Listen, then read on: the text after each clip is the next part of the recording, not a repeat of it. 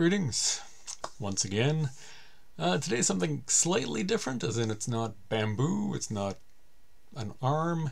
This is the wife requested build of the Rainbow Pusheenicorn PC. The important statistics about this PC were that it was cheap and small.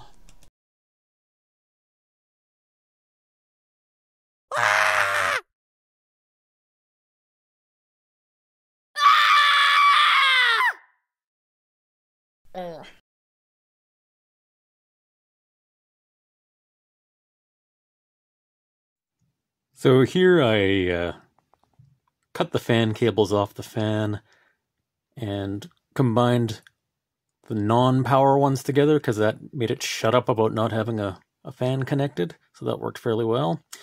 Something that didn't work very well, I attempted to hook up something to the power switch, ended up breaking said power switch, and because my soldering skills are terrible, this is where I glued on a couple of wires to attach a new power switch. Alright, I'm annoyed. This thing has made me solder.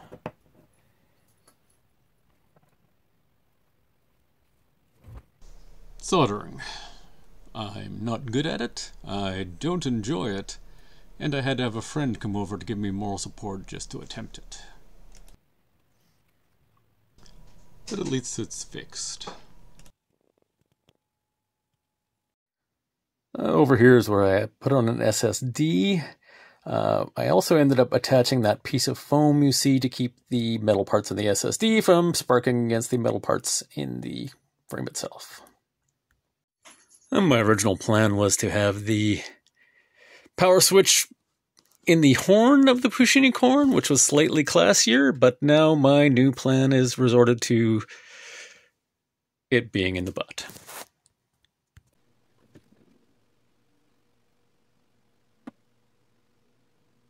An important proof of concept, I just found out that the PC actually does fit inside the Pusheenicorn. Off camera, I actually did take it back out and remove the case to save myself a little room. It just looked better with a little bit more stuffing inside.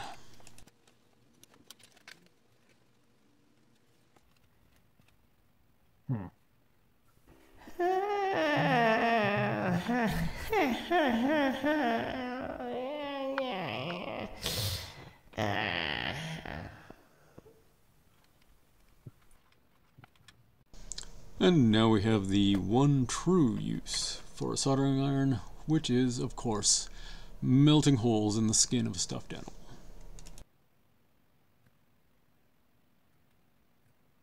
This let me make room for the power supply, the HDMI, and the 4 USB 3s.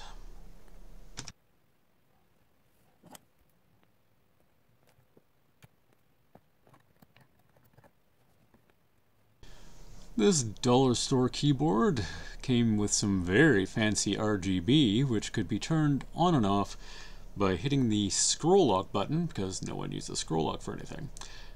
I decided that wasn't quite good enough and decided to write a little script that would automatically write to the scroll lock if I clicked on a certain icon. So I decided to write that script in Visual Basic.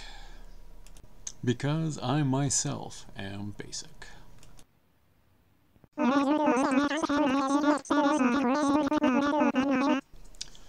Here it is, emulating a GameCube with good audio, good video. The only thing I have to report is that it did get a little hot after running for a while because some idiot ripped the fan out of this computer. Thank you to the good people at Pixabay for providing some of the audio for this. And thank you for watching, and if you are so inclined, feel free to like and or subscribe. Goodbye for now.